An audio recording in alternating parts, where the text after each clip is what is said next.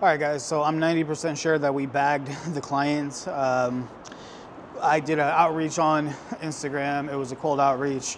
Booked an appointment, immediately went to go grab coffee. We were both down. Good morning, Freedom Frameworks. So today's day 3. I actually just booked an appointment right now with a construction company. I am going to meet the owner at noon at Phil's Coffee today, so that's been pretty cool. He is not as big as I want to work with, but regardless, right now I'm in learning mode, information gathering mode. You know, I don't know. We'll see. Like, does he have budget for what I'm trying to sell? Or maybe should I not forget about budget and think about long term? If I get in with him now and help him grow, is he going to be a client that I'm going to have for life? I don't know. I have no idea yet how this works. I mean, his branding looks like way more on point than some guys who've even been in business, for years. Actually, what's funny is yesterday I was grabbing a burrito for lunch or dinner, I guess, before we headed to the cigar lounge yesterday, and I saw these guys, like two really beautiful work trucks. I think they were like Chevy Silverados or I don't know, something like that. But super beautiful work trucks. They were branded. Both of the guys had T-shirts on, and I rolled up on them and I was like, "Hey, saw your guys' trucks. What kind of construction do you guys do?" They told me they do multifamily. It's actually a company called VCS Construction out of Aptos, and they said like one of them was the owner, and they pretty much just blew me off. Hey, they were telling us like, yeah, we don't want to grow, we want to downsize, and we're not looking to add more marketing or anything like that. And what was it's cool because that I'm sure that they're not going to be the only people who have like that objection, like, no, we don't want marketing because we want to downsize. And if you go look at their website, they're literally no marketing, right? So after that, I started thinking like, okay, well, what would have been a good what would have been a good response to that objection? I don't need marketing because I don't want to grow. Actually, I'm downsizing. And regardless of whether or not the objection would actually work, right? I just started thinking of like, what could I say in that moment? And I started thinking like, okay, well, maybe I could say, hey, I completely understand that you guys are not looking to grow. You're actually looking to downsize. That's not a problem. If we actually create you a portfolio as you guys downsize, because you still want to work, but creating a portfolio will help you get more of the work that you guys actually want, right?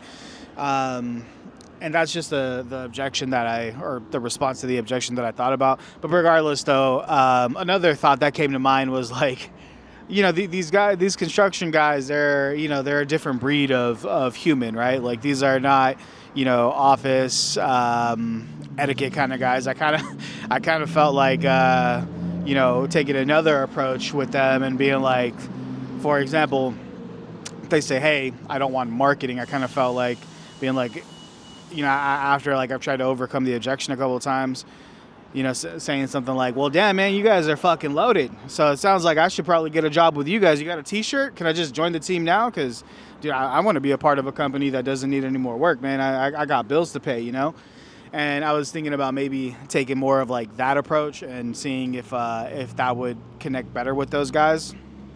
But, I don't know. We'll see. We'll see what's happening. So that's just pretty much the updates. So far, one appointment. I launched the website yesterday. Just the coming soon page. I really, it's always easier to work on other people's portfolio pages versus your own and your own website. That's one thing I've noticed about business. It's always easier to work on somebody else's rather than your own. Let's see here. Today I have okay, not really much going on today. After work, after the full-time job, I have podcast.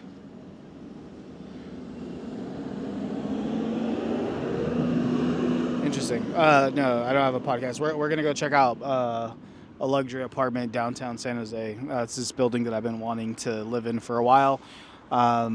We currently live inside of a townhouse right now, and I just want to live somewhere inspiring. So we're gonna go check that out. But besides that, probably after that, I'm gonna go back to work again, and I'll probably be working through midnight tonight. And I'll just keep you guys updated. Again, hopefully you guys are enjoying this series. And it's very raw. Really no editing. I'm just giving you guys like the steps that I'm going through, and hoping that what I do can work for you. Or if you're somebody who's beyond me and you're just entertained by this, please give me guidance. So yeah, check in with you guys later. All right, guys. So I'm 90% sure that we bagged the clients. I did an outreach on Instagram. It was a cold outreach. Booked an appointment, immediately went to go grab coffee. We were both down same day. Leveraged the credibility that I got from all the stuff that I did working at the job that I have. And I am 90% sure that we got a new client. So this guy, he's a brand new contractor. And the thing about him being a brand new GC, or at least licensed, is that he's not new to construction. He's not new to construction.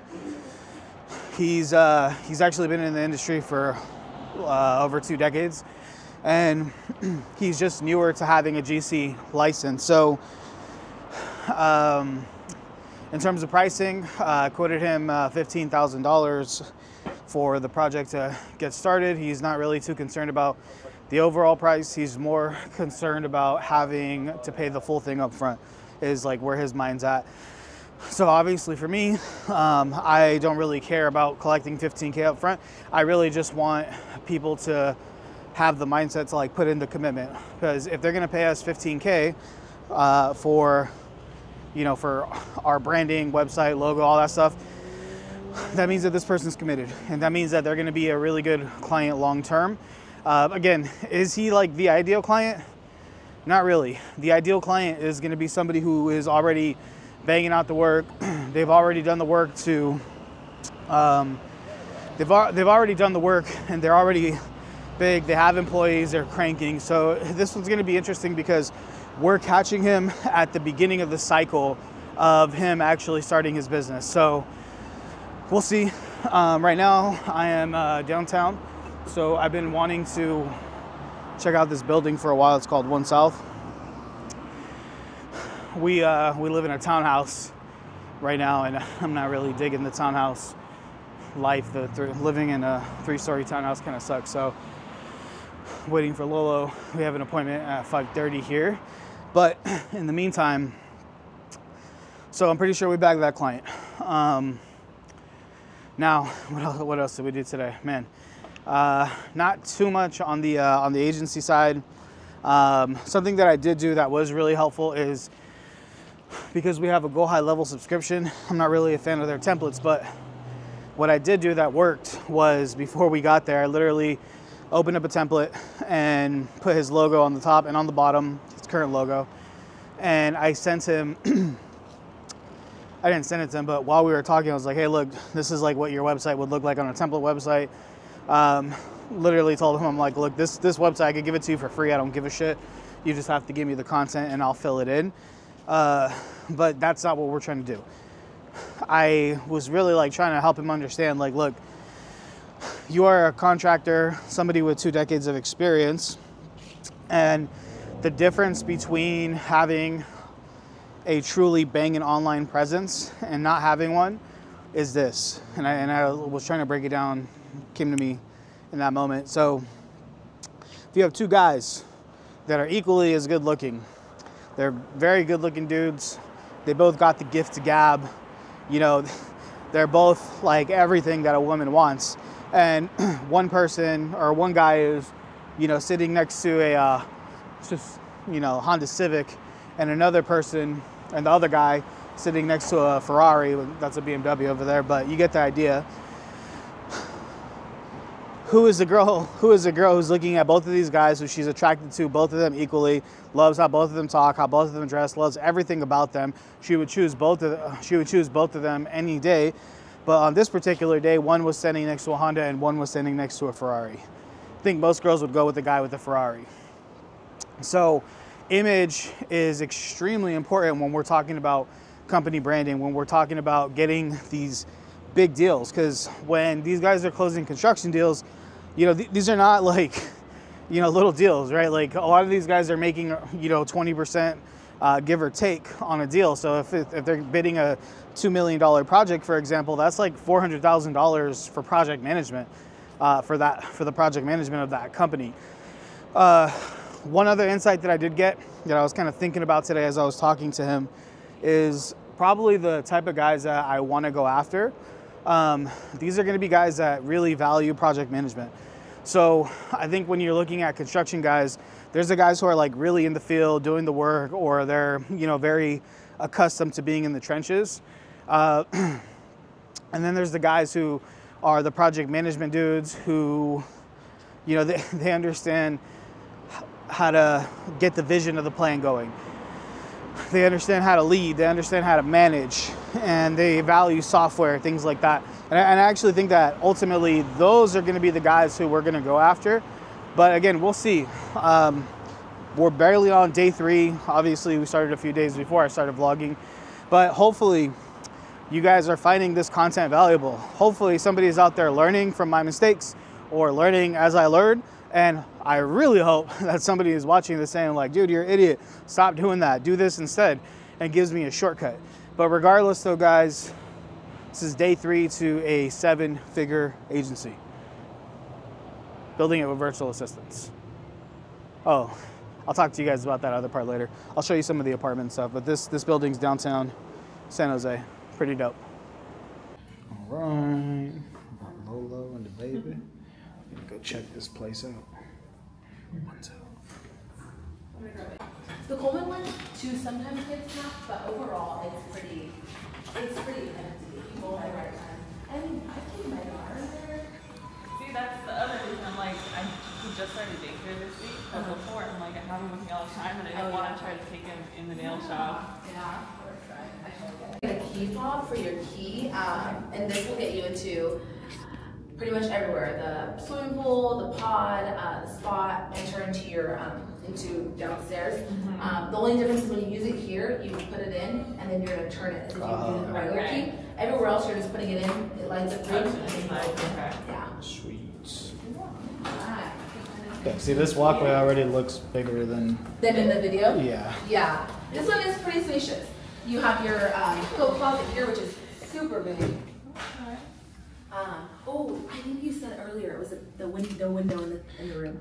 This is a guest room, or yeah. This would be a guest room. So yeah, we need the 2 main rooms and the other one. So the 2 main rooms have windows. Yeah, this is the guest room that would have no windows. Is it okay if I take them out? Yeah, go ahead. Oh, does every 3-bedroom unit have these pillars?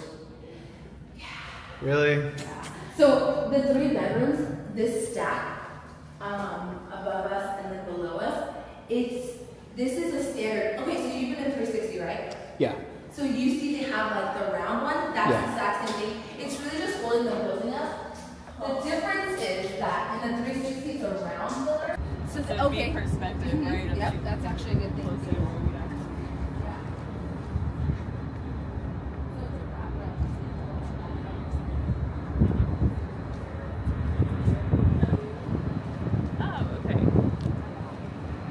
All right, guys, so I think so far it's been a pretty good day. We got to do that apartment tour.